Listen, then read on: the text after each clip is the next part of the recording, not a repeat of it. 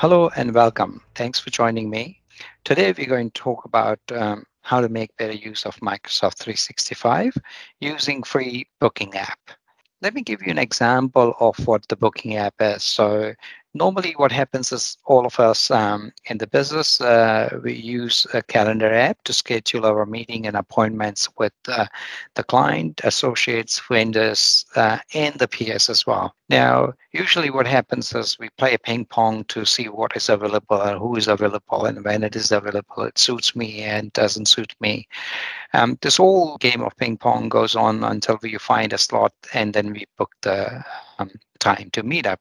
What if you just have to send a link to your clients or associate and say, hey, this is my booking app. Can you please book the time and date that suits your convenience? Easy as that. Embed that into your email or send it in the communication chat with associates or client or vendor. Let me show you how Microsoft Booking works, and also I'll give you a sneak peek of Microsoft 365 productivity apps and how many application is available at your disposal as part of your subscription. So I'm just quickly sharing my screen here. Let's go to the first tab here. I'm logged into Microsoft 365 portal, and you can see how many different applications is available. Now, there are tons, and it's hard to make use of every application that is available as part of your subscription.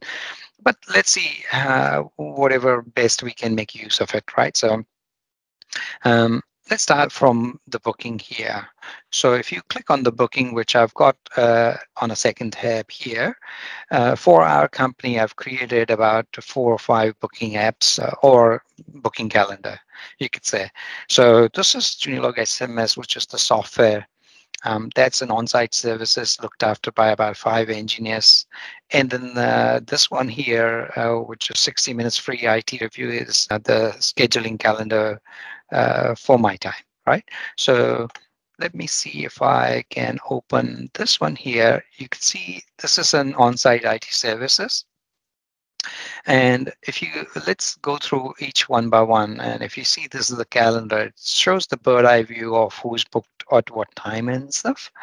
This is the booking page, so you can just customize the look and feel of it, how the customer will react with it, and what data will be collected. So if you go here, it automatically creates the booking page. You select the option that do not archive in the search engine, otherwise search engine will keep on coming and populate it, and people who can find this link from the Google search engine, they will hammer your calendar and they'll keep on booking you. Right now, customer data usage here, you can just add your privacy policy in terms of use and stuff.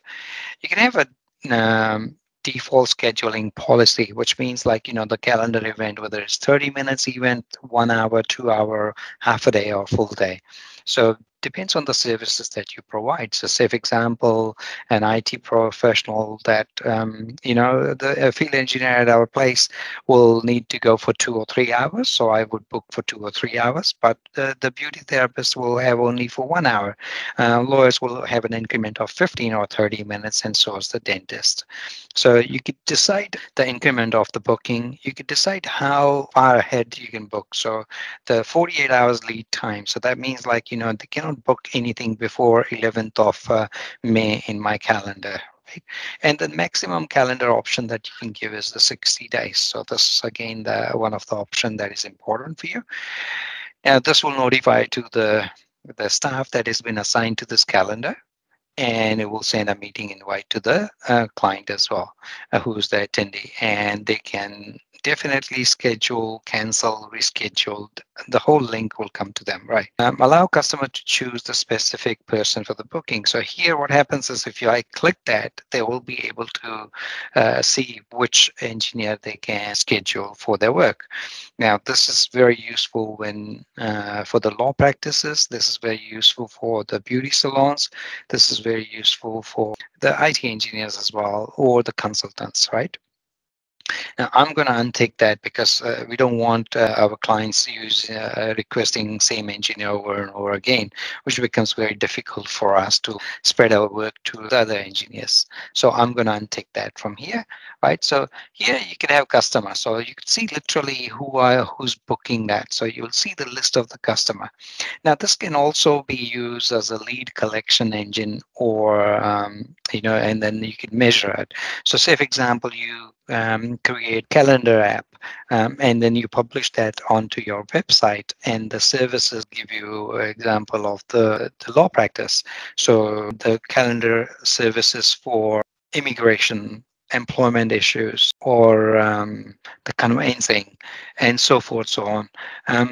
Now, there could be many services, and you want to measure how many clients are booking for different services, or you want to measure how many clients are booking for different engineers or the hairstylist. All measuring, data analysis can happen from this. Right now, I've just created for the sake of the example, and you'll see that it's only one person has booked in there, right? Now, here you can assign the staff. I've added about all 5 engineers, and from there, I've added every one of them to the list here, right? Now, this is a general that they will be able to book from 8:30 to 5, but you can change from 9:30 to 3 or whatever suits you. And then individual staff, I can go and change the availability of individual staff. Say, for example, 9:30 onwards, right? So I would say that this person is available only from 9:30 onwards, and save the changes. Right, so everyone else is available from 8:30, but Dave is available from 9:30 onwards. So it's quite versatile in the way. Here is the option for you to customize. So, your calendar page, and I'll show you how it looks like. You can add the details like, your address and your hourly rate and the currency and website URL and a few other bits and pieces. Add your logo. You can add your business hours, and you can automate a few other bits and pieces as well, like, if you want to send the details of this to any other systems internally that you're going to be using, right? So and you have here the integration with Power Automate, which is out of the scope for now, right? So you see here that I've got example of the on-site services for 6 staff, 5 or 6 staff. This is for me. This is for one of our software consultant. Now, what I'm going to do is here, I'm going to show you, um, yeah. So if you see this here, that's the same link that has been opened, which is for the Junilogs demo, right? So if you see the theming here, the logo is different, the name is different. This is completely customizable. You can see here, explore Junilogs features, how it can assist and read more. So it shows you exactly the pitch of the software. The next available date, the time slots, the attendee has to add all the details that we require, and then you book that time, right? Now, if you see the second one here, it's completely different. This is for the individual engineers, and the engineer will be available from 9 a.m. onwards from 12 a.m. May. So if you see this here, it looks like he's completely busy on Thursday, and Wednesday, so nothing is showing up, right? And then the time slot as well, if you see that, it's available, right? So that's limited time. And then here you could see different engineers you can book, but there is no option to select which engineer. I think I went through that system before. Yeah, we'll explore that later on. So here you go.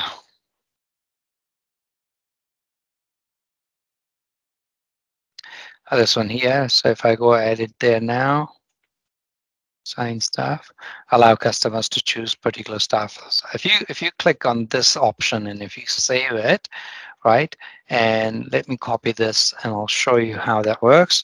If I share this link to the staff, if I share this link to with our clients, they should be able to see the availability of all our engineers, and they can select which engineer to pick and date and time as well, right? And submit their details there. So this is one of the example of that. So Just to recap quickly, the webinar series that we are going to focus is how to make better use of Microsoft 365. We've explored as part of it Microsoft Booking app. I've explained how I've created different calendars for different services and the engineers. So one is for sales, one is for software, one is for the on-site services. And then I have one or two few older versions that I've used so many times. All right, which I've upgraded and changed right now. Okay, I've explained options of, when you create a calendar app, you've got options of, adding the staff, adding the services. Each one will have a different unique URL. That link can be added up into your website. So let me just quickly show you a website here as well. And I've embedded that on one IT blog that we recently wrote. So this is that Microsoft Booking app. And if someone wants it, this is a blog. And if you can see this here, it will go into this booking calendar. Now I can exactly measure how many people have booked and interested in learning about Microsoft Booking app, right? So that's the idea of it, that you can capture a lead and measure it per person, per services, or per facilities that you are providing it. I hope this was informative to you. Please feel free to reach out to us if you want to set up your Microsoft Booking app. If you need help and assistance, we are happy to help. And yeah, look forward talking to you at some stage with another topic. Thanks very much. Bye.